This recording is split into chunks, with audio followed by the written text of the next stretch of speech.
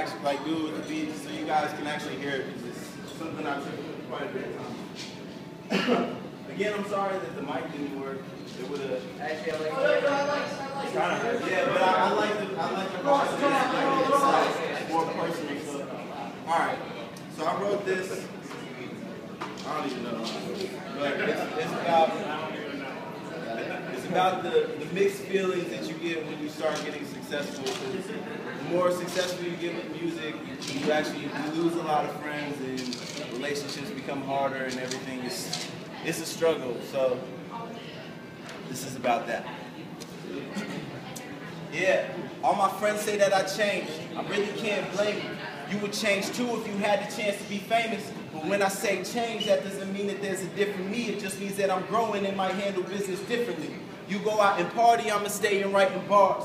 Heard the sky's the limit, so I'm reaching for the stars. What started just a hobby finally turned into a job. And just passion for this rap shit, I barely know where to start. I remember where it started, so watch out for the trap. Chilling with H, she making records so retardedly whack. But you can see the growth now and how our bars have adapted. And this for the rapping, even if I never stack chips. If you're listening, put your chips in. We winning West Assured. With this pen, I am sick and couldn't stomach the verse. When my album drops, your girl got at least one in a purse. And you cop one too, but try and front like you got it from her. Every morning wake up, thank God for another day. Only part of me believes, I figure all of me should pray. Inconsistencies tend to leave an awful lot filled with gray, but the fans scream my name. Look at this mark that we made. People come from the team. Man, it's just part of life.